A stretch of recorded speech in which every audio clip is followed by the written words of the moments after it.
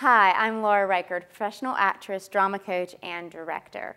As you establish yourself as an actor, eventually you'll join one of the three unions, SAG, AEA, or AFTRA, or you may join all three.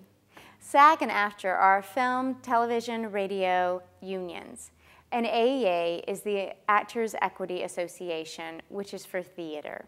By being a part of the union, you establish yourself as having worked enough credentials to be a professional performer. And many agents in big cities like New York and LA prefer actors who have already joined the union.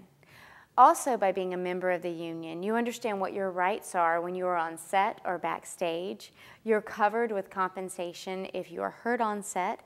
You're also able to put funds into a retirement fund, as well as you can also check in with the union anytime you have questions about what's happening. They protect your rights, and you feel safer knowing that you're a part of the union.